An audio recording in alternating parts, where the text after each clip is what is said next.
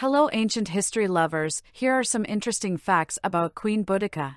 She was a queen of the Iceni tribe in England, who led a notable uprising against the Roman Empire in 60 or 61 AD.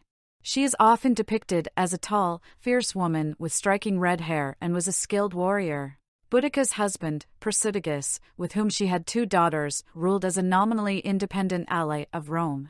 He left his kingdom jointly to his daughters and to the Roman Emperor Nero in his will. When he died, his will was ignored by the Romans, and the kingdom was annexed, and his property was taken. Roman soldiers pillaged the countryside, ransacking the king's household, and mistreated the royal family. Boudica herself was flogged, and her daughters were disrespected.